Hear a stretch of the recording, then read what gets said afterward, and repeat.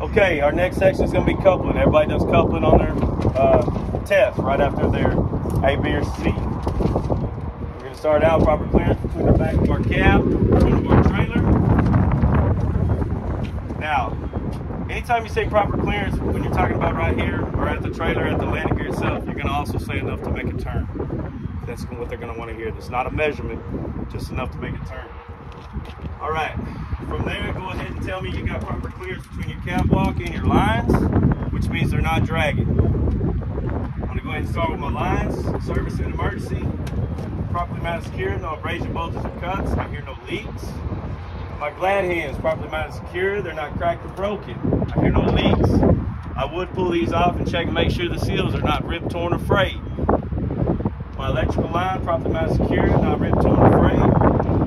The safety latch is in place. I would pull this out and make sure that my 7 holes are free of debris and my 7 pins are present, not bent or missing, okay?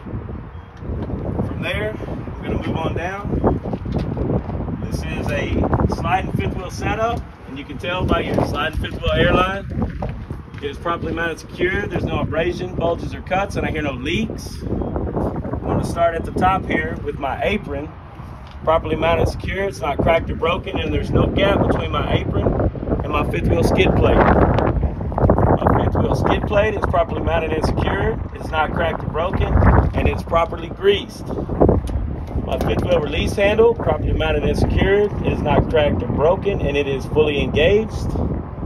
Back to my pivot pin, properly mounted, secure, not cracked or broken. Now, directly under your pivot pin is going to be your platform. Looks like a little triangle. That is our platform, properly mounted, secured, not cracked or broken.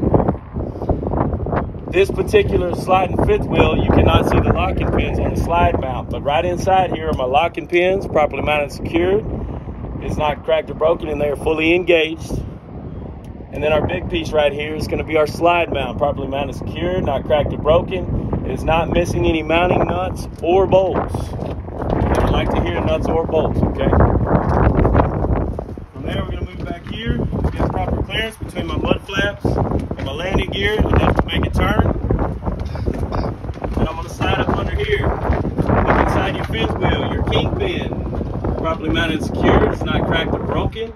And then my locking jaws, properly mounted, secured, not cracked or broken, and they are locked around the shank of the kingpin. That is coupling.